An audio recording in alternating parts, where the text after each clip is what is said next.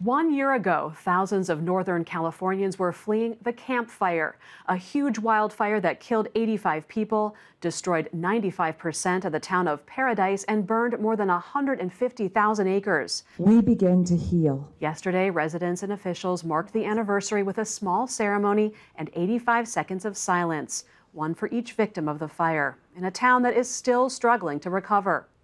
San Francisco Chronicle reporter Lizzie Johnson joins us now from Paradise, California. So Lizzie, I understand that you've been actually living part-time in Paradise for the last year, doing your reporting. Tell us, what's it like there now, 1 year later? The big emphasis is on rebuilding. So when you drive around town, it's not just burnt down lots and homes and buildings. It's a blank slate. It's driving past, what looks like entire fields of empty dirt. Do we have a sense of how many people are planning to return?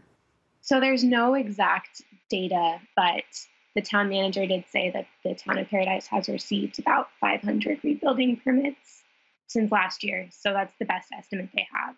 And since last November, 15 houses have been rebuilt. And keep in mind that's out of 14,000 that were burned down. What are the people who are staying or returning? What are they saying? I mean, how are they feeling?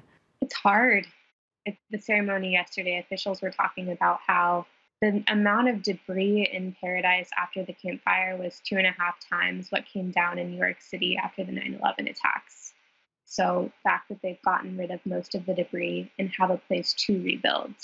So I think a lot of people that I've talked with, they're frustrated by how long it takes and they just want to get back to their old life. I wanted to ask about whether they're rebuilding in a different way in order to ensure that buildings and houses are built maybe in a more safe place. So when it comes to building, the town has made some pretty major changes. Things like having the siding raised off the ground so that if a fire creeps up, it doesn't automatically lick up the wall. Mobile homes have to have been built within the last 10 years. At the time of the Camp Fire, most homes were about 30 years old. So very flammable. One house caught on fire and that caused the entire block to catch on fire. You talked about frustration over how long things are taking. I mean, what kind of help and aid is the town getting from the state and federal government? There have been a lot of grants that have come in from FEMA, from the state, from the North Valley Community Foundation, grants to help people rebuild, to get loans to rebuild. But in the wake of a disaster like this, the need is just massive. All right, Lizzie Johnson of the San Francisco Chronicle, thank you so much. Thank you.